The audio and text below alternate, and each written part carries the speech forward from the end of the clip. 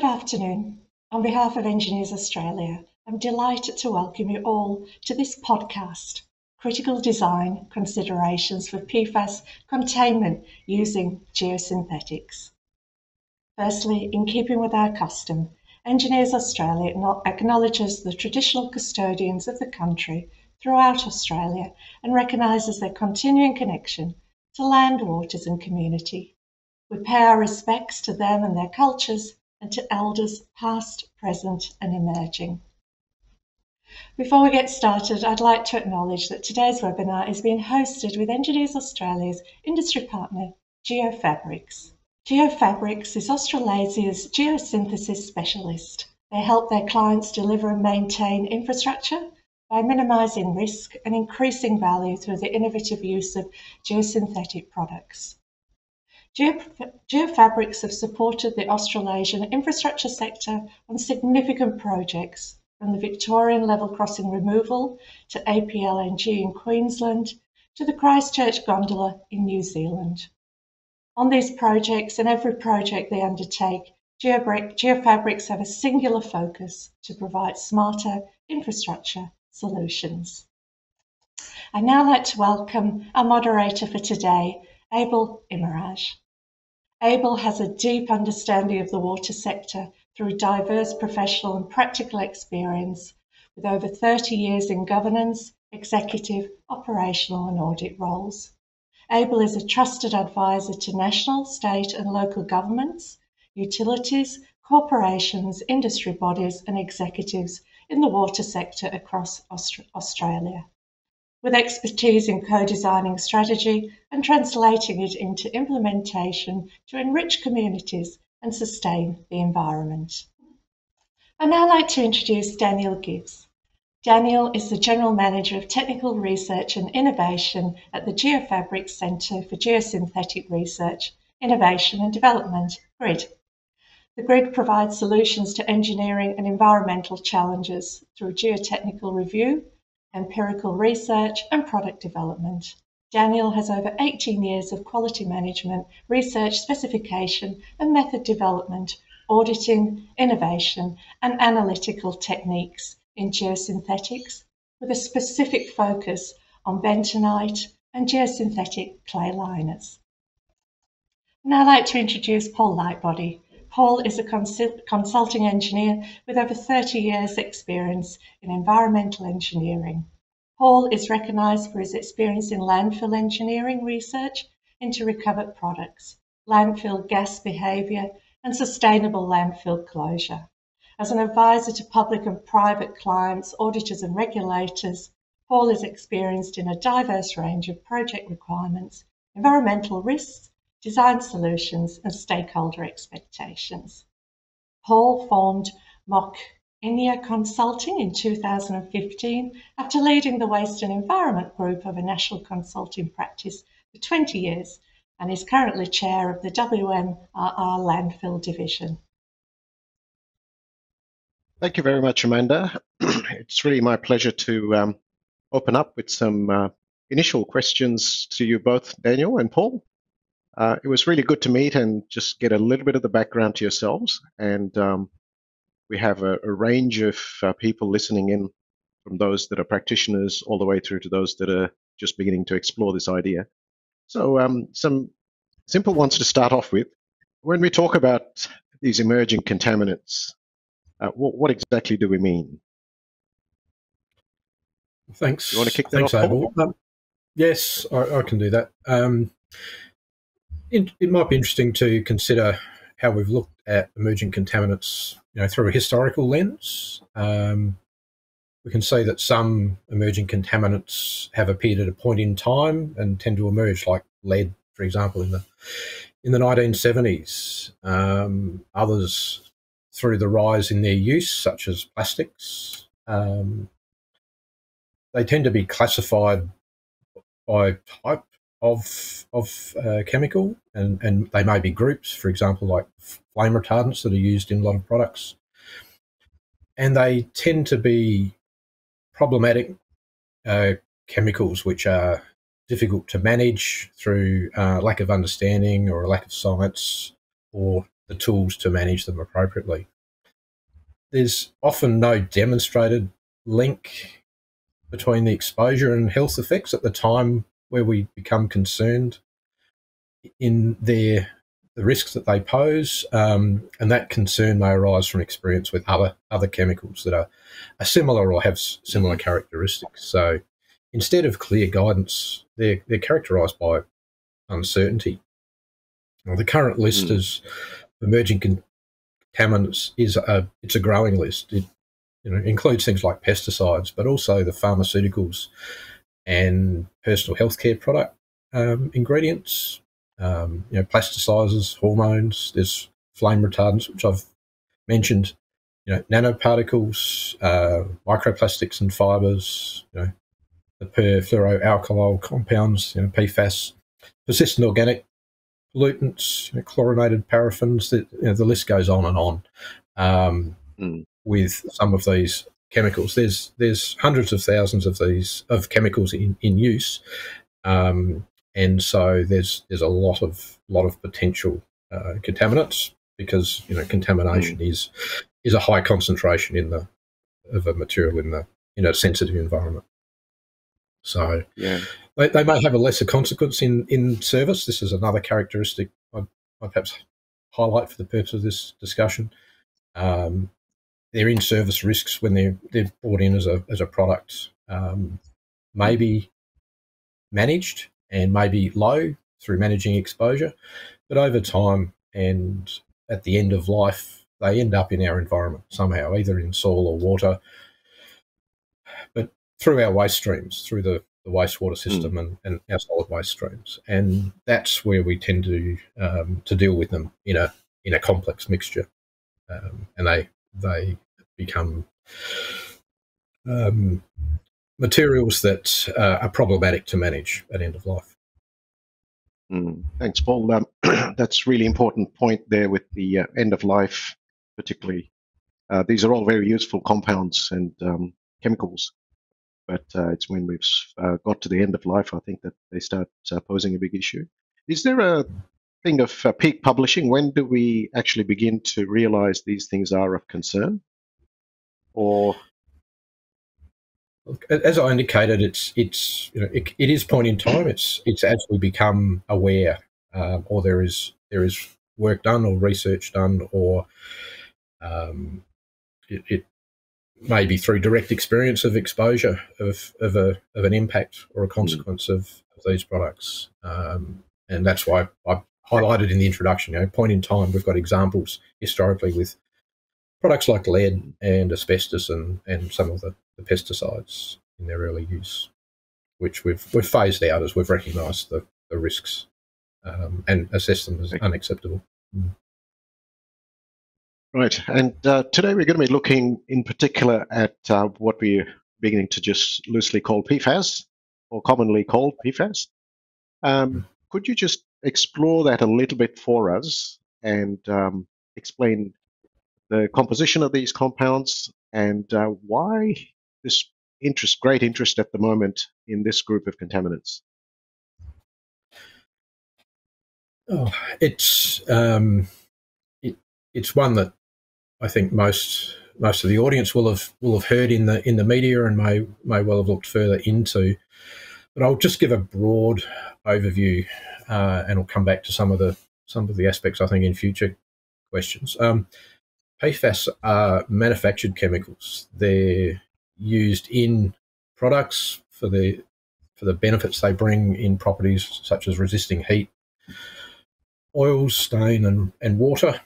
Some examples we often hear referred to as the PFOS, PFOA, and sometimes PFHXS, which belong to the group of chemicals most associated for their use in firefighting foams, and that's one of the areas where there's been significant issues with contamination around the use of those products. And so that's where a lot of the work and research has been directed. PFAS are listed as persistent, or some of these PFAS, the ones I've just mentioned, are are listed as persistent organic pollutants or POPs under the Stockholm Convention. But there are only a couple of potentially, over 12,000 identified PFAS compounds. So it's a very large group of compounds. They're distinguished by a chain of carbon atoms bonded to fluorine atoms. PFAS are used in many products because of the properties they bring. So they're used in non-stick materials, water repellent treatments, because of their dispersive properties in firefighting foams, weather and stain resistant treatments for products. So they're used in a whole range of consumer products, carpets and other textiles. They are used for those properties also within other products such as pesticides, the actual formulation of the repellents, and some industrial processes. These PFAS, the PFOS and PFOA and others, they tend to have very high solubility, and the strength of this carbon-fluorine bond makes them both mobile and persistent in the environment. So it's their persistence and mobility in the environment that gives rise to the concerns around the potential health and ecological risks. They're hard to contain, and their persistence means they tend to accumulate, and they're known to bioaccumulate. And the guidance numbers for and criteria currently set some very low concentrations for their management to very low concentrations. So we're concerned not just with the direct movement of these materials, but we have to be also concerned about their diffusion through barriers, and the migration through short-term handling and management of these materials, because they can be washed out through just runoff of rainfall into stockpiles. Yeah, so it's almost the perfect storm, isn't it, with the characteristics of these for the natural environment. And human health hazards, Paul? Any comment on that? Look, I'm not a health expert, and so I won't stray into that, other than to say that their persistence and their demonstrated bioaccumulation puts them in a class of compounds that we would typically be concerned about. And the research is ongoing, but there are indicators of risks of health impacts and ecological impacts from their accumulation. Yeah, thank you for that. It's beginning to give us a pretty good gruesome picture, if you like, of some of the issues. So moving along to what options then do we have to, I guess, first of all, quantifying these types of contaminants, and what sort of approaches have you seen in this quantification, these contaminants? Yeah. Look, generally with emerging contaminants, by their nature, there is often some uncertainty and difficulties in monitoring and managing them due to the lack of science and tools initially, and a lagging framework of standards and regulation to work within. So that's inherent with emerging contaminants. With PFAS, in particular, product approvals and standards for food packaging tends to focus on health and managing the direct impacts in their service and use in products. Waste disposal classifications tend to be based on risk, and the end of pipe waste management system that we have means we're dealing with unknown compounds and concentrations and mixtures at end of pipe. So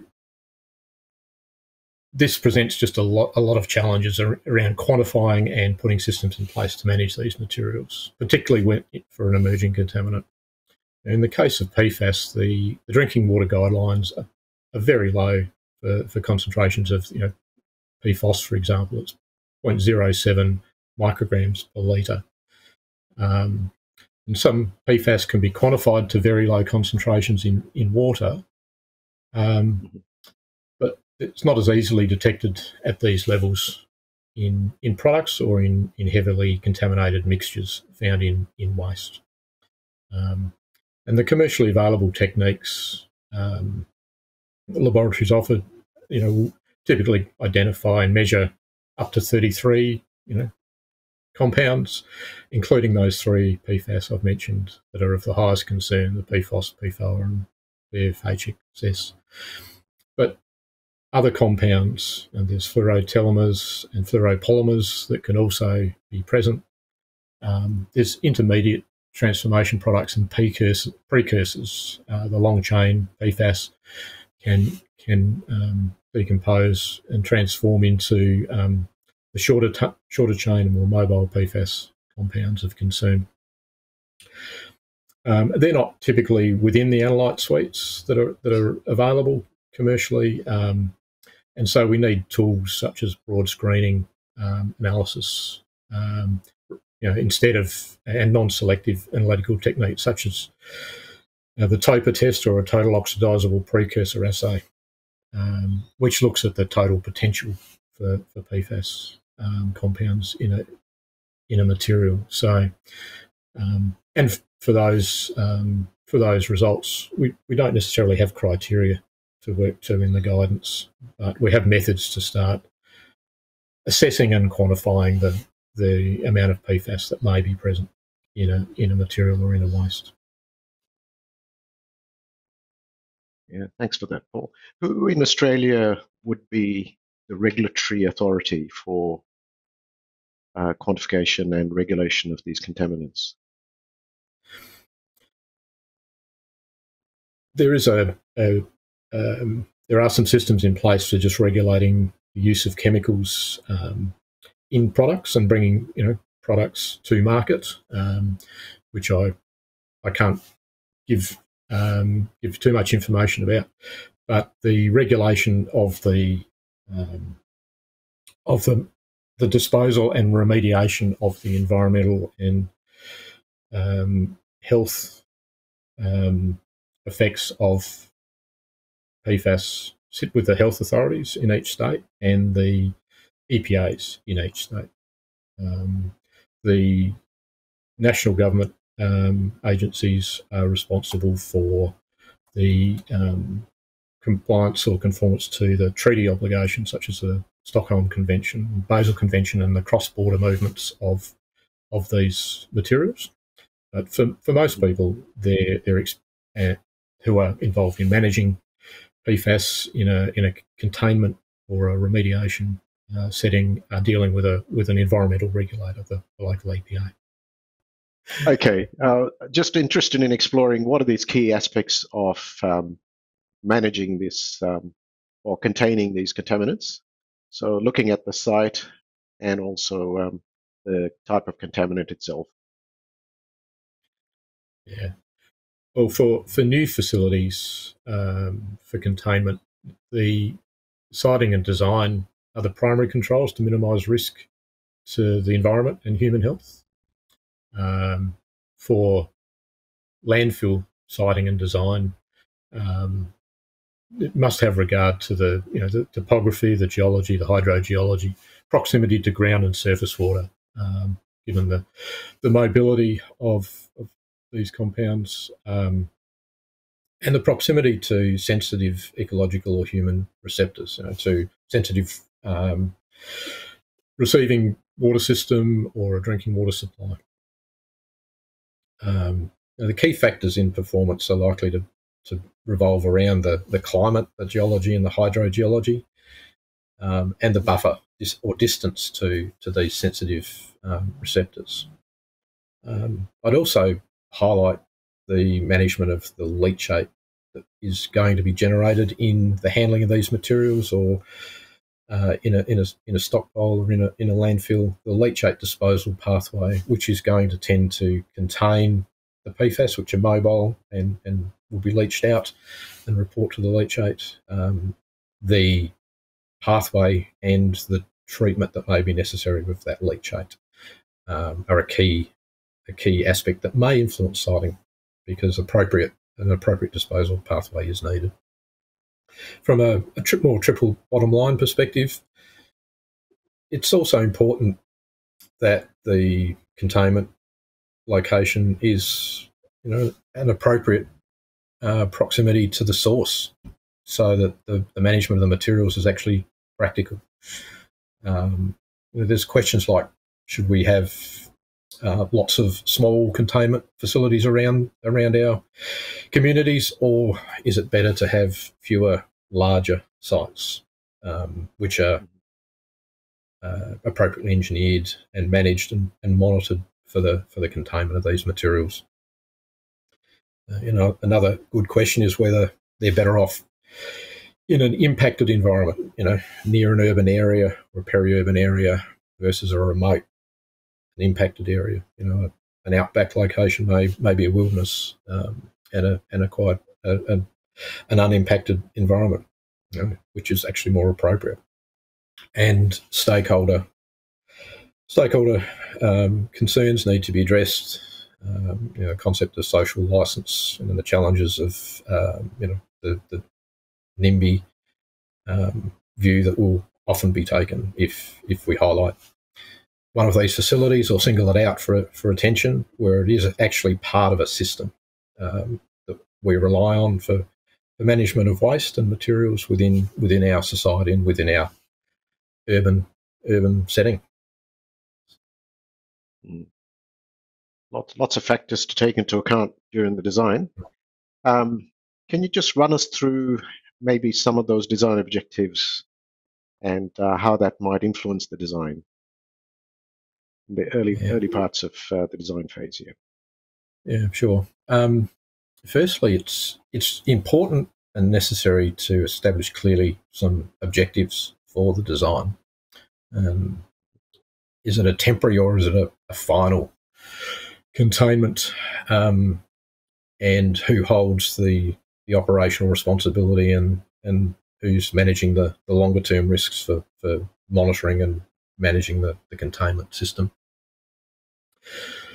The National Environment Management Plan, or NEMP, in Australia, treats on-site storage, stockpiling and containment quite separately from disposal, end-of-life disposal to landfill. For on-site storage, stockpiling or containment, it provides a risk-based set of measures and infrastructure, which are scaled according to time frame. The longer the time frame, the more significant the engineering controls become. And it considers short-term and transient time frames, less than 5 years, and considers longer-term to be greater than 5 years.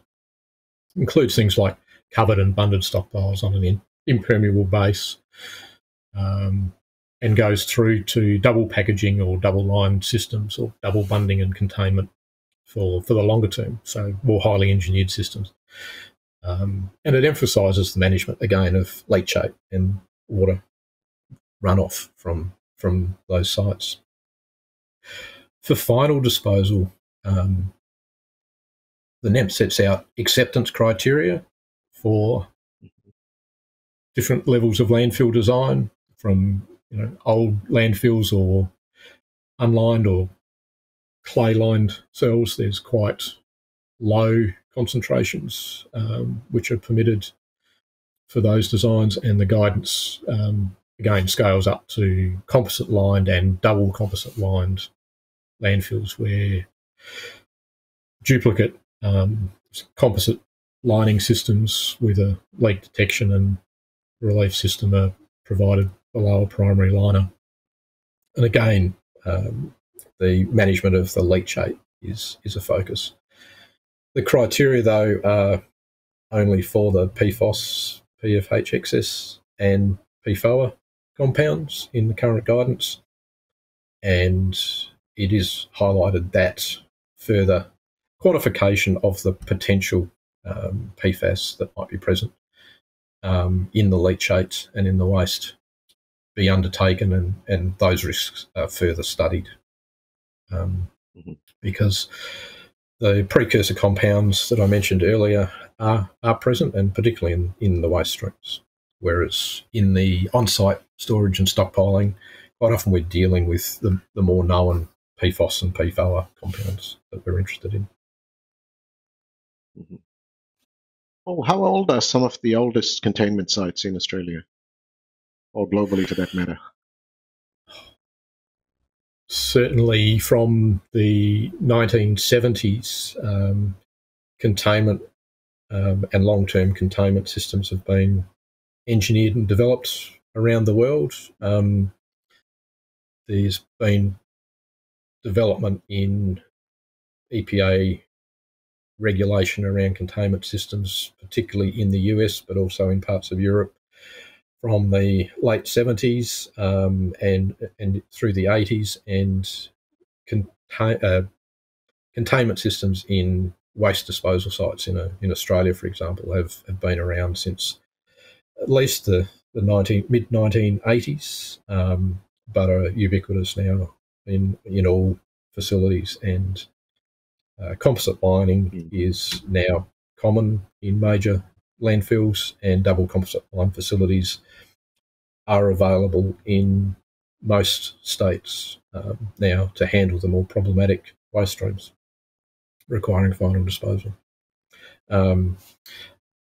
There are also a class of disposal sites for the hazardous waste, which I don't include in that category. I'm not talking about disposal of radioactive wastes or high-level hazardous wastes. They tend to be stored and treated, not disposed of in their untreated state. Well, just expanding a little bit further on that, can you take us through some of the national regulatory guidance material? What's available, and what are the differences in applying those amongst the states? Well, look, since 2018, there's been an Australian National Environment Management Plan developed and agreed by the heads of the EPAs.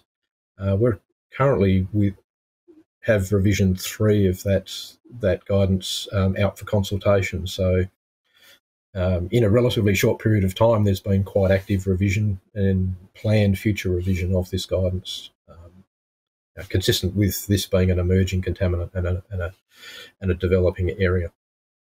That document is the primary guidance in Australia for the EPAs. It sets out current understanding, current approaches, and current guidance criteria for the PFAS compounds of concern.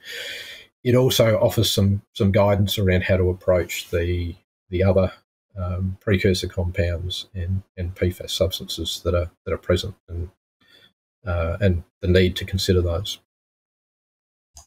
Each state, though, through its own EPA, has its own regulations, and they implement regulation and apply the guidance in the NEMP through their own regulation, and there are differences from state to state, just timing differences and regulatory differences that stem from the underlying legislation and regulations.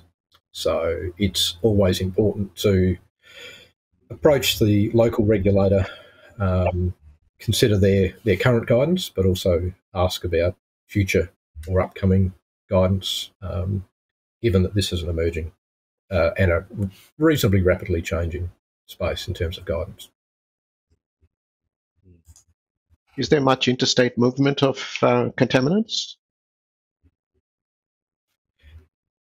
There is, and those differences between the states have created a potential for commercial and practical reasons to move materials across state boundaries. The EPAs, though, do have some protocols in place and do communicate around the movement of materials across state boundaries for wastes of concern, particularly.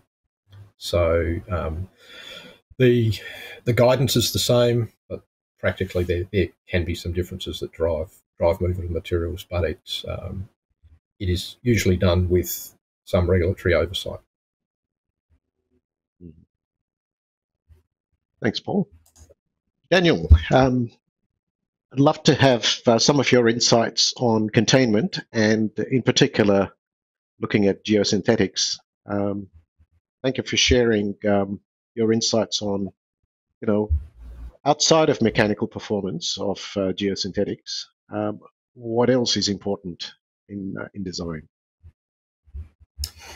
Yeah, so we really need to look a bit deeper than standardized index tests, as much as they are important. Mechanicals and physical properties of geosynthetics, very important, but they really only give us a single snapshot of the material properties under very specific and very controlled conditions. So we really have to move into, in a lot of cases, performance-based assessments. And these are really extremely valuable during the design phase, particularly, as they often take the proposed design variables and the site's geotechnical and hydrological and environmental data and use these specific inputs to test and produce results that can more closely represent actual field performance of the geosynthetics, either individually or within a system. And these types of tests, the performance tests, are generally run over a longer period of time, and they can be physical, mechanical, hydraulic, chemical, durability assessments come into it. And we do this to get a better estimate as to how long they're going to function as per the design and the application requirements. Now, we can analyze these in real time, and we certainly do this with a range of our manufactured products in our laboratories. In fact, some tests we've had going for 8 years here in our research laboratory. And of course, the higher the performance of the product, the longer it takes to degrade in these tests and in the environment. But since most construction projects are often constrained by time, we also look at using somewhat standardized accelerated analysis. And one way we can do this is by increasing the temperature of the test, either in immersion tests or oven aging tests, and sometimes a combination of both of those. And what that does is it allows us to calculate the expected design lives based on the half-life of the material using Arrhenius modeling, the half-life being the point at which the material has lost 50% of a key material property. And for geosynthetic materials, we typically use tensile strength as the indicator. Polymeric materials are not always going to last hundreds of years. It really depends on the application, the quality of the installation, the stabilization package used in the polymer, the type of polymer, the geotechnical and environmental aspects of the site, the expected loads on the materials, the chemistries on site, and so forth. It's actually quite a long list of variables. I've seen physical changes in exposed geotextiles, for example, literally within 24 hours on site. And I've also seen other geotextiles last over 20 years in exposed environments, while still retaining greater than that 50% initial tensile strength. So all of these factors need to be considered when modeling performance. And that's really important when trying to understand and quantify the impact of PFAS, particularly on geosynthetic lining materials, which, to be honest, we've really only scratched the surface on.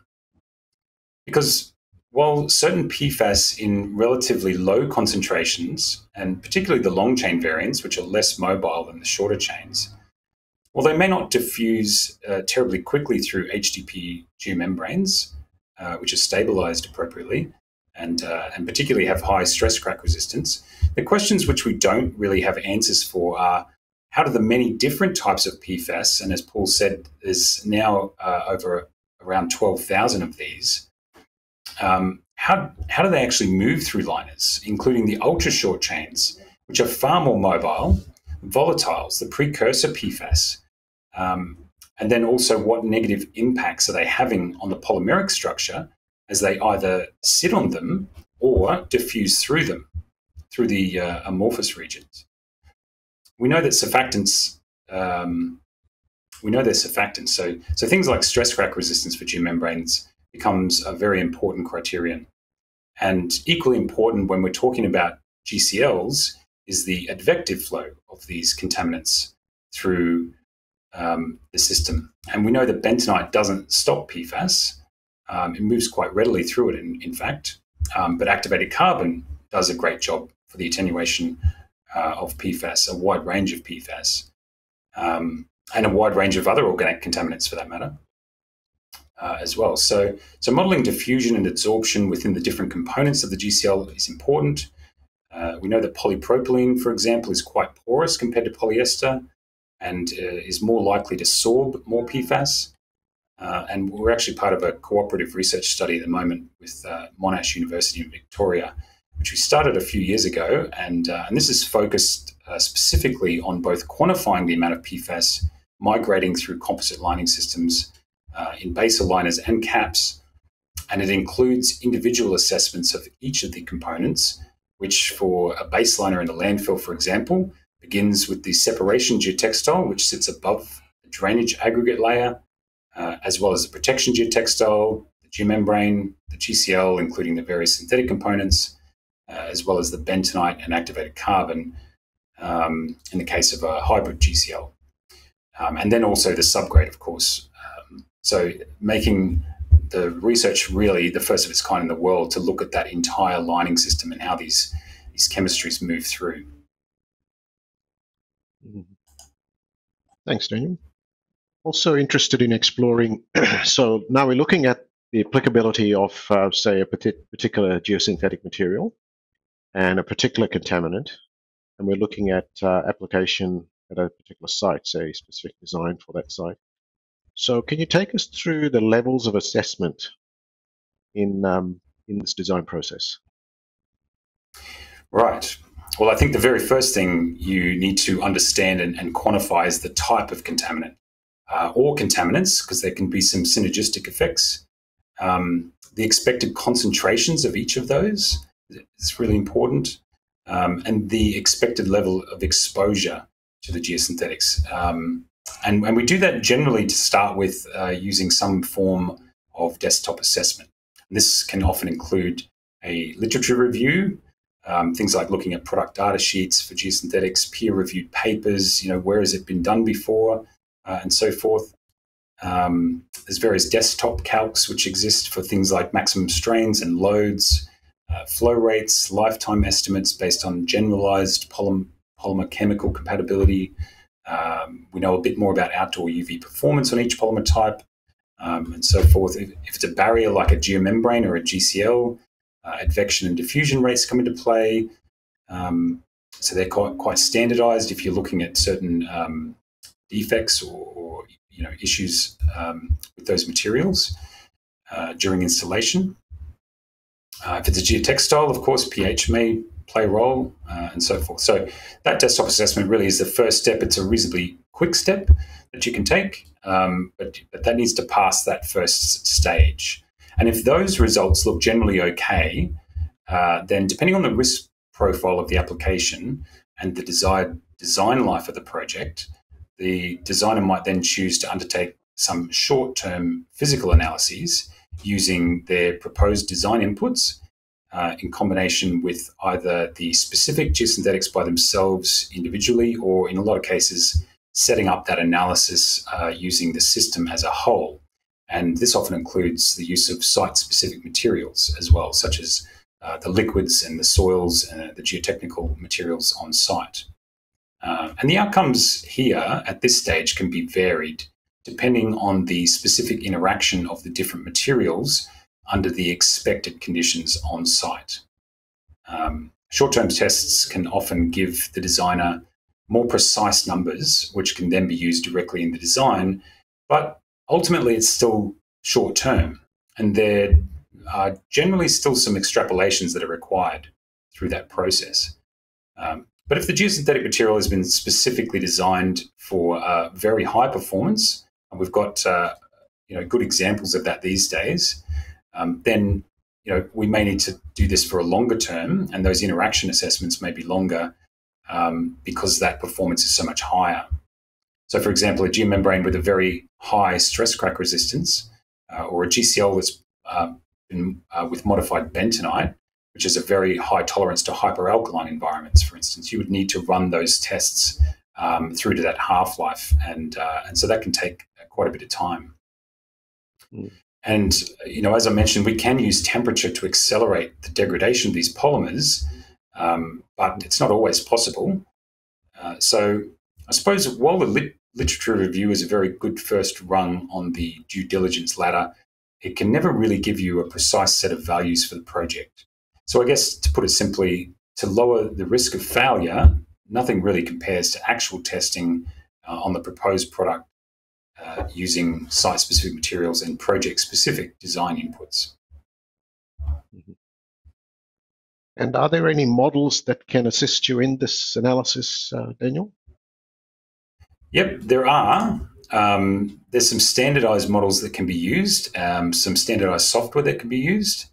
The challenge with PFAS is that we really don't have enough information. So you can do some modeling, but then as we learn more, those models will get a bit more precise in terms of the outcomes. Mm-hmm. And is there a body of knowledge being compiled with this in mind to help with the future design work?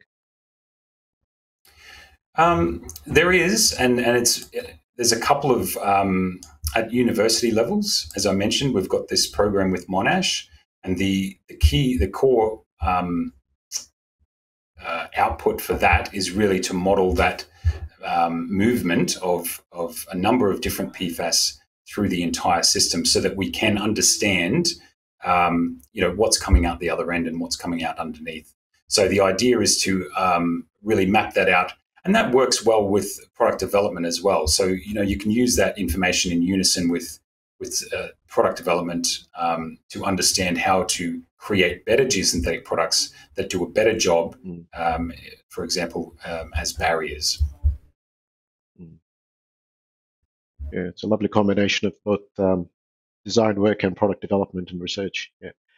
Just coming to, so we're getting the message that really, an important part of this is testing on the proposed products at site and specific to the application. When should these assessments be carried out, and how would that sort of be stepped through? Yeah, so really early involvement in the design phase is absolutely critical here, because there are several steps in that assessment process, as early as physically possible, to be truthful. As some of these tests can take months to potentially years to really quantify that degradation process and true longer-term performance. The longer you run these tests, the less extrapolation you'll need to do, and the more precise the outcome will be. So the idea is to gather as much information as possible, because the more information you have, the higher the chances are that the product will perform at least up to that required design life, and ideally, in a lot of cases, well beyond that. And if we think that really about landfill and put it through the lens of landfill, for example, those geosynthetic components need to last. They need to continue performing their barrier function well beyond the 30 years of post-closure care that's required. They ideally have to last hundreds and hundreds of years to ensure we're really satisfying our environmental intergenerational equity obligations, which effectively means meeting the needs of the present without compromising the ability of future generations to meet their needs. Yeah, thanks, Daniel. So there's over the life of that material, we're expecting to see significant changes in its material properties and so on. Can you sort of outline how that performance of the material changes over time, in particular when it's in contact with the contaminated materials? Sure. Well, all polymers degrade. It's just a question of how and when.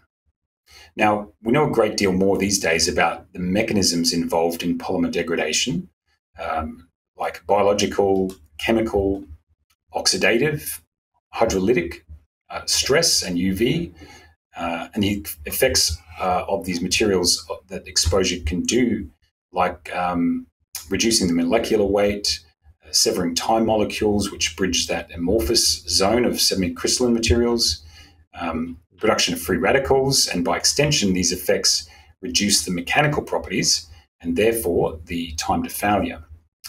But when it comes to PFAS, as I mentioned, all we really know is that due to the structure of PFAS, they're classified as surfactants, which means they're amphiphilic, and so largely irrespective of whether the liquid they're in is water or oil-based, they have a strong association with the liquid. And this can be within the liquid itself or at the air-liquid interface. And because of these reasons, it makes them extremely mobile, able to travel wherever the liquid travels. So that's the first point. Second point is that we now have a fairly deep understanding of how surfactants cause stress cracking in HDPE geomembranes at certain concentrations when they're under mechanical stress and in contact with these chemicals. And there's a fairly strong correlation between increasing surfactant concentration with decreasing time to failure in HDPE geomembranes. And there have been examples of HDPE geomembranes used in the storage of PFAS-laden liquids, which have failed within months. So we know it's a risk. It's just about management of that risk and choosing the right set of design inputs to ensure that we've covered that. Mm-hmm. Are there any options in reducing the moisture content and reducing that effect of the surfactant to dry out some of these contaminants? There are, and you demobilize the contaminants if you take the liquid out. But that may not be possible in every scenario. But it's a good thought because you can stabilize them, and certainly in soils, they are reasonably stable. They are fixed depending on what the specifics of the soil are. We know that they can affix to organic carbon and the like. So. Demobilizing is a great thought where you can make that happen, I suppose. Okay, coming to design life, Daniel.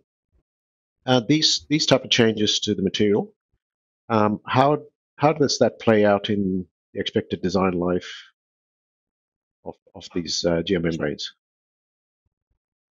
Yeah, so design lives are all about a system performing a certain function or set of functions for a designated time period.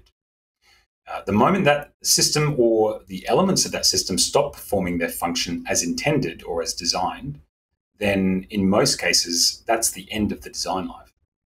I say most cases because if, for example, a geomembrane develops a small hole during installation, technically in that specific zone, it's actually no longer performing its function as a barrier.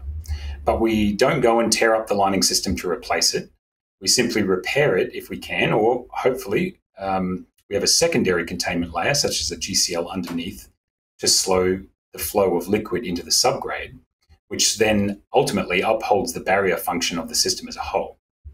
So there's some practicalities around design as well when you're looking at this. And certainly from a design perspective, when you're designing a single composite lined system, those factors should be considered. That ultimately, all of these types of barriers will leak, and whether that's inherent in the material as it comes off the production line, or if it's during that installation phase, they can be damaged. So we need to account for that.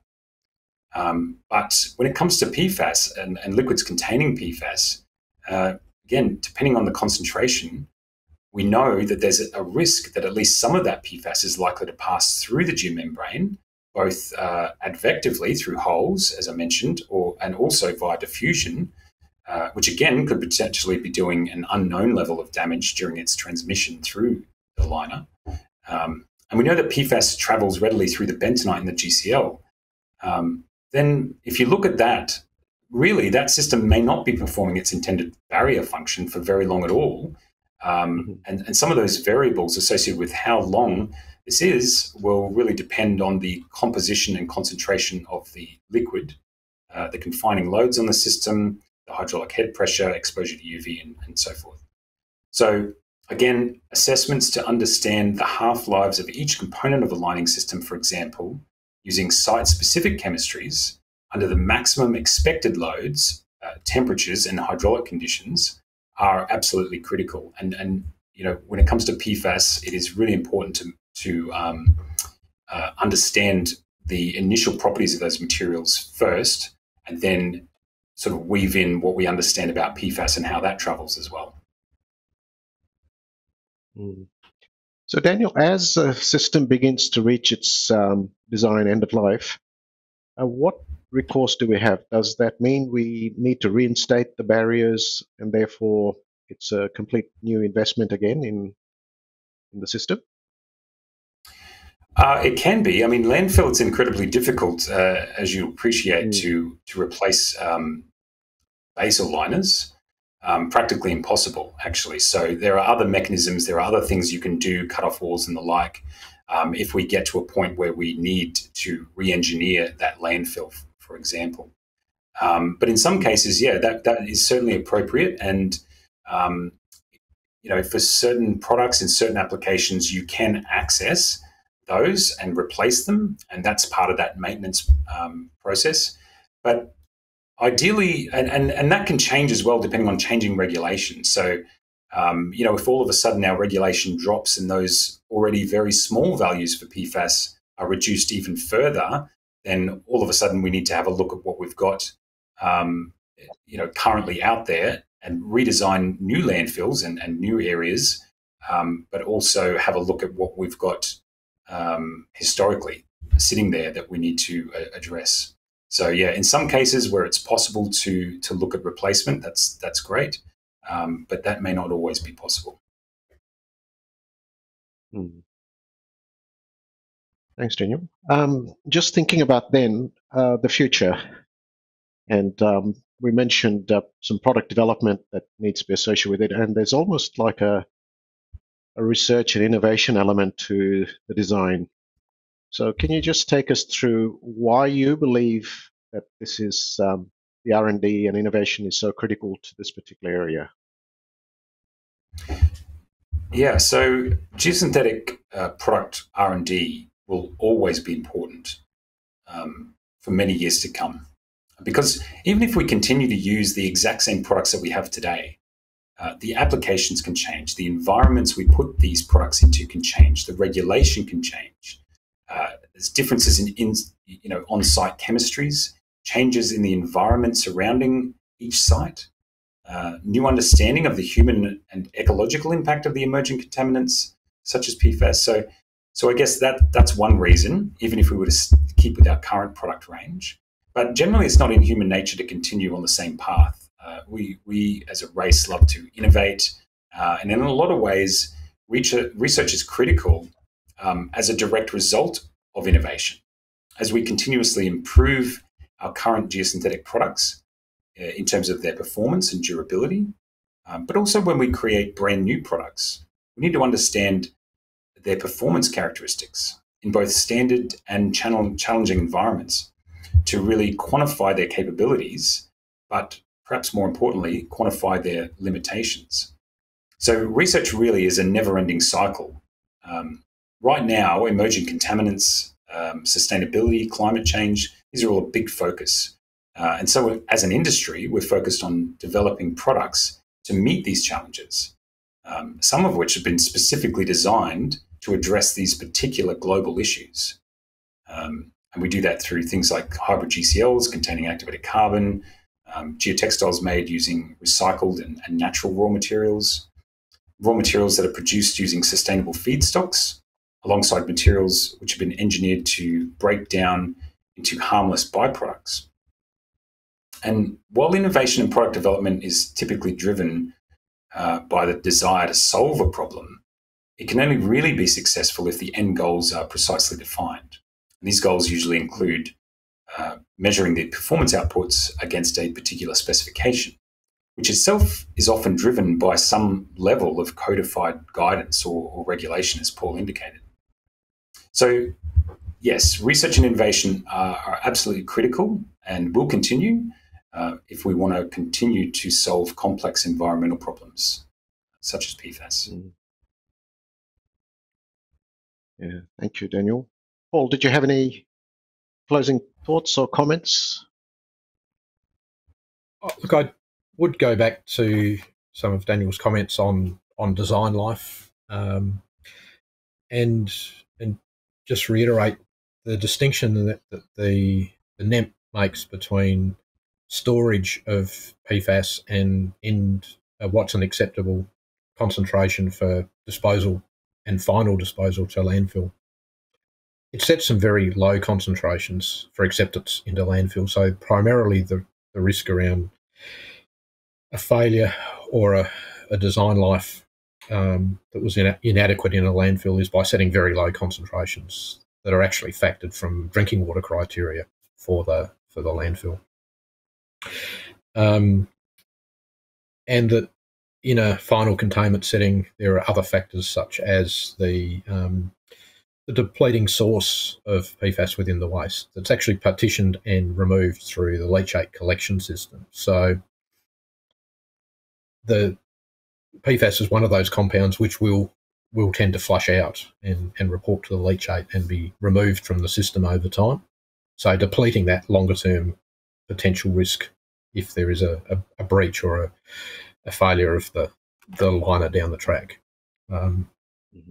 And as Daniel indicated, the failures in the materials are often assessed in terms of a nominal failure of a parameter, such as tensile strength, whereas the actual failure to contain may take a considerably longer period of time to reach. So for the challenge, I think, with emerging contaminants in particular is to understand the leaching and removal from and stabilisation processes that also occur within containment systems to ensure that is understood to set an appropriate design life or design goal for a containment system. And again, you'll recall I highlighted the NEMPs looked at time of storage, particularly for the on-site containment, and a risk-based approach is taken there. And so they've extended that through to final disposal in landfill by setting some very low numbers. Well, thank you very much, Paul Lightbody, who's the Principal at Environment and Waste Management, Mockinya Consulting, and Daniel Gibbs, the General Manager of Technical Research and Innovation at Geofabrics Australia. Thank you so much for your time and for your generosity in sharing your insights.